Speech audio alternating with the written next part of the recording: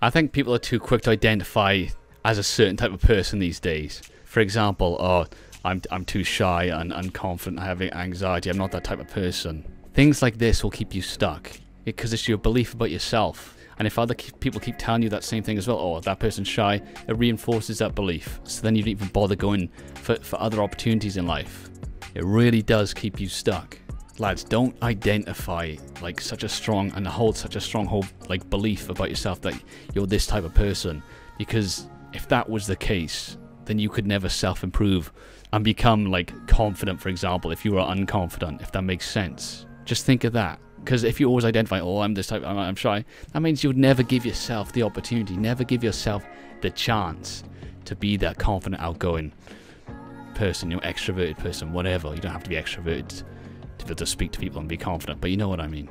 Back in the day, especially in school and the start of my university days, I was seen as, shy, unconfident, I had some anxiety in social situations, and that was further enforced by people around me, like, oh, he's the shy one, oh yeah, he's unconfident, oh, don't worry, he's just a bit quiet. Constantly tell me this, and that just reinforced my belief. I was like, yes, that's why I'm not talking to people, because I'm shy, or whatever. So I wouldn't even give myself a chance to go over and talk to different people, because I identified so strongly with being shy and introverted. Looking back, it's such a stupid thing, because it really does just keep you stuck. It's not set in stone. You can change. You don't have to be this certain type of person.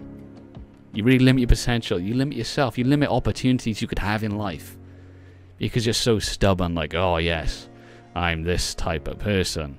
That means I can't go out and talk to, any old stranger.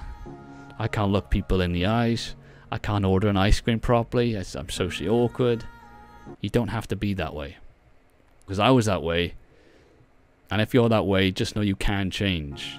You just have to slowly change your belief. And how do you do that? How did I change? I just got super annoyed and frustrated with myself. You're just looking in the mirror, just like, why? It's like, why can't you talk to people? Why do you have to be awkward? And the truth is, you don't have to be. But it takes action, and it takes time. It takes effort, persistence, perseverance. Putting yourself in uncomfortable situations. It could be the first one. It could be like just talking to a stranger, asking for the time. Something as little as that. Back then, heart would be beating, would be dying inside. But after so many interactions, forcing myself to talk to other people, whether that's in the bar or the gym or just out in daily life or in the shop, anything like that, you start realizing why you were so scared to talk to someone. You just got to put in the reps, just like you put in the reps in the gym. The gym helped as well. I went in the gym and I was challenging myself, slowly increasing the weight each time. Body started changing, started seeing results, felt more confident in myself. My self-belief went up. And the same thing can happen to you. And then I had that bit of confidence, and I kept forcing myself to talk to people. And some of the interactions, I'm not going to lie, were really awkward. Do you know what I mean? It would end up something like, so you talk to someone, and then you wouldn't know how to end the conversation properly, so it's just like, just silence, and then you both just kind of just turn away. Things like that. But you have to go through that in order to get that experience and get that more confidence in yourself. You have to go through those awkward experiences to become the person you want to become. If you want to get out of that identity of, oh, I'm shy, I'm anxious in social situations, this, that, and the other. You need to go through the fire, okay? To put yourself through the fire, and then you keep walking, and you keep walking, and you keep walking until you're out of the fire. That's how it works. You keep walking through the tunnel, keep walking through the cave until you can see the light at the end. And then you'll look back, and all of a sudden you realize, oh wait, I am actually completely different. I'm not that person anymore. And when you look back and you see that, it's a crazy thing. Guys, if I can do it, you can do it. You just got to be willing to push yourself. Now, a big thing people struggle with is the environment, because our environment can tend to drag us back down into our old beliefs about ourselves. So a really good way of reinventing yourself, your identity, your belief, you can have an identity shift, is simply by moving out of the town, the city you live in. This happens when someone moves away from university, for example. They move an hour away, 2 hours away, 5 hours or 8 hours away. In this new city and university they're in, no one knows who they are. They don't know what type of person they are.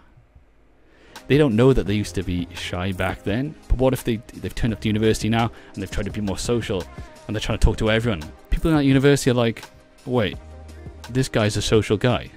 So they never would have thought or held that belief that you were shy or whatever in the city you were brought up in. You can totally reinvent yourself. You can be who you want to be.